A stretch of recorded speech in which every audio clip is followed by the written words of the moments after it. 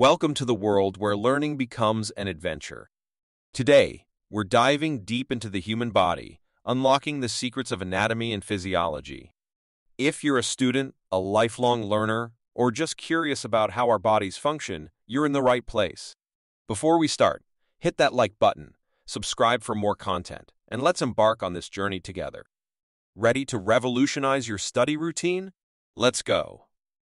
Studying anatomy and physiology can be as complex as the human body itself. But fear not. With the right strategies, it's not just manageable, it can be fascinating. Stay tuned as we unravel the top tips to master these subjects, and don't forget to share your own strategies in the comments below. Tip number 1. Create a study schedule. The body thrives on rhythm, and so does your brain. Establishing a routine is like setting a pace for your heart, crucial for endurance. Plan out your study sessions like a workout routine for your mind. Consistency is key. Start by mapping out your week. Identify your free slots and assign dedicated study periods. Remember, short, regular sessions beat long, irregular cramming. And always allow time for breaks. Your brain will thank you for it. Tip number 2. Use visual aids. They say a picture is worth 1,000 words, and when it comes to anatomy, this couldn't be more true. Visual aids transform abstract information into tangible images, making complex structures comprehensible. Invest in a good anatomy atlas or use online resources with interactive models. Seeing the body in 3D can bridge the gap between theory and reality, turning the invisible into something you can almost touch. And for physiology, flowcharts and diagrams can simplify even the most intricate processes.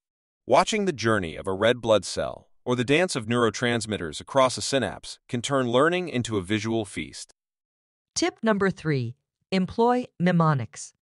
Mnemonics are not just memory tricks, they're the secret language of learners. They turn lists of bones into a story, a sequence of nerves into a song. With mnemonics, you're not just memorizing, you're engaging with the content. Take the cranial nerves, for instance. To touch and feel very green vegetables, AH.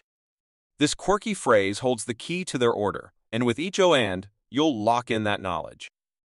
Let's recap what we've covered so far and what's coming up next. We've laid the foundation with scheduling, visualized our subjects, and created mnemonic masterpieces.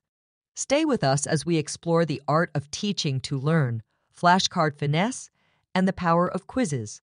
Hit pause if you need to catch up, and don't forget to comment below with your favorite mnemonic. Let's learn from each other.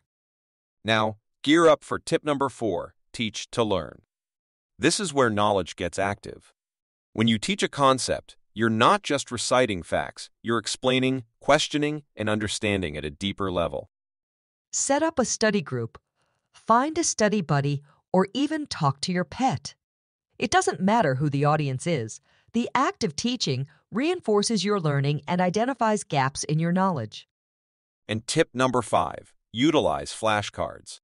This old-school technique has new-school efficiency. Flashcards harness the power of active recall and spaced repetition, 2 cornerstones of memory science. Each flashcard you flip is a step closer to mastery. But what about putting that knowledge to the test? That leads us to tip number 6, practicing with quizzes. Quizzes are the gym for your memory, each question a weight that strengthens your recall muscle. Regular self-quizzing can illuminate the corners of your mind, bringing forgotten information back into the spotlight. It's not just about right or wrong, it's about learning from each question, each answer. Gather your study group because we're moving on to tip number 7, studying in groups. The power of collaboration can take your understanding to new heights. Exchange ideas, challenge each other, and watch as complex concepts become clear through discussion. As you discuss and debate, you're not just learning, you're also teaching, and we already know the power that holds. Plus, it's a great way to stay motivated and connected. And what about making it all stick? That's where tip number 8, relating to real life, comes into play. Connecting concepts to your experiences transforms them from abstract to concrete, from forgettable to memorable. Imagine you're baking a cake. The recipe is like a protocol for a cellular process. Ingredients combine and react, temperatures change states, just as in the body. These real-world analogies can make complex ideas relatable and much easier to digest, pun intended. Breaking down the insurmountable into bite-sized pieces is the essence of tip number 9, breaking down complex topics. Just like the body is a collection of systems, your study topics are a series of interconnected ideas. Take it step by step. Master the basics before you build on them. It's not about racing to the finish line. It's about laying down a solid foundation of understanding, one concept at a time. With the internet at your fingertips, tip number 10, leveraging online resources, becomes a powerful ally. Online tutorials, virtual labs, and forums bring a world of knowledge to your screen. But remember, it's not just about consuming content, it's about interacting with it. Engage with educators, ask questions, and participate in discussions. Make the most of these resources by being an active learner, not a passive observer. As we continue our learning odyssey, don't forget to pause and reflect. Consolidate your knowledge with tip number 11, consolidating information. After each study session, take a moment to summarize what you've learned in your own words. This act of rephrasing and summarizing is a powerful tool for retention.